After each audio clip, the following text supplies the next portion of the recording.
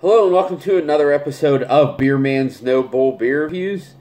Today I have another beer from Brewery Bhavana out of Raleigh, North Carolina. This beer... Sorry, I got a weird text. This beer is called Sow. I'm assuming that's how it's pronounced. It's their table beer. And table beer means different things for different breweries. I mean, generally it's like a simple, somewhat Belgian style beer that's usually lower in alcohol.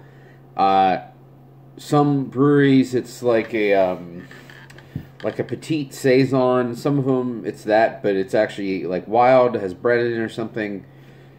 This one, just judging by the description, it sounds like it's more like a Belgian pale ale. Because it says, this crisp and sparkling Pater's beer is hopped with a single variety, the beloved Czech Saaz. So, to me, that almost sounds more like a Czech Pilsner, but it says you'll find it only slightly bitter with a mild, earthy flavor and faintly herbal notes. So, I'm assuming it's still going to be something that's very crisp, clean, easy to drink. It is low in alcohol. It's 4.2 ABV. So, I'm pretty excited for this. I haven't had a lot of their stuff that is not wild, so I'm definitely interested. If it was wild, I would still be interested too, because that's why I like them so much, because their wild beers are great, but definitely interested to try something clean from them too.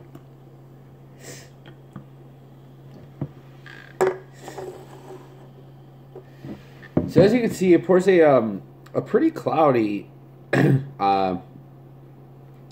straw color. It almost looks like lemonade, but a little lighter.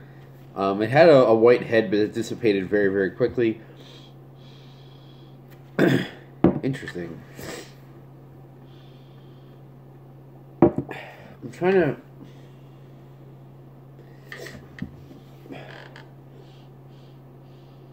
It has a very doughy aroma, but almost like, not like pizza dough or like bread dough, but almost, or I guess like sourdough bread. Like, it almost smells like it's going to be sour, but I don't think it's going to be. It actually reminds me of some of the clean Fauna Flora saisons, but it's definitely very earthy. It has a little bit of that almost like chamomile character. It smells really nice though. I'm excited to try it.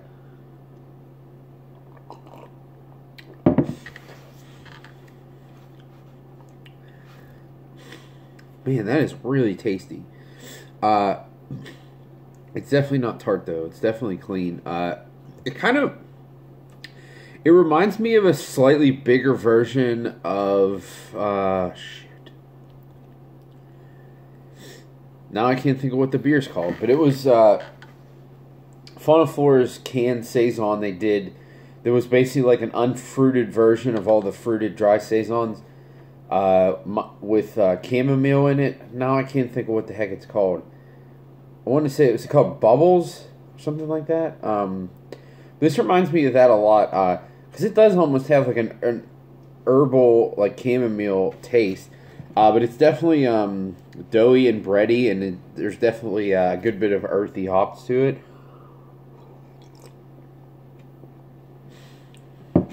But like the description said, it's not like bitter. It's just bitter enough to balance out the beer. It's not like bitter like an IPA or anything even close to that. But it tastes very earthy, and herbal and doughy. I think it's absolutely fantastic. To me, this is a great example of a table beer, because to me a table beer is something that's very simple, something that would go, like, the reason it's called a table beer is it's sitting on the table, like, to eat with, and I feel like you could eat this with a ton of different, or drink this with a ton of different foods, and it would go well with almost any of them. Some people like beers that really complement specific foods. To me, I'm usually not about that. I don't, other than maybe like dessert beers, with desserts. I generally, probably because I don't eat seafood either, because I know a lot of, I'm sure like blonde wild ales would probably be really good with seafood, but I usually, if I'm drinking beer with food, I want something really simple and refreshing, and I think this would be an absolutely perfect thing for that. And I don't know how much this costs because I bought it with like several other things, but I'm guessing it was probably like $4 a can, and that was, I'm assuming, marked up because they don't distribute to Charlotte, so I'm guessing the person who got this actually got it at Raleigh and drove it back here. So I'm assuming it was marked up a little bit, which I have no problem with. But if I was judging it on price alone, I would try to give the like what it actually cost in Raleigh, because that's the real price at the brewery or somewhere around there. But regardless, anywhere from $3 to $5, this is absolutely worth it. It's very, very tasty. And this is also a beer that I think would just appeal to like so many different people. I feel like it would appeal to like Bud Miller Coors people, people who like wheat beers or sour beers. I feel like it would appeal to them. It's just such a simple beer, but it's also really flavorful at the same time. I love this.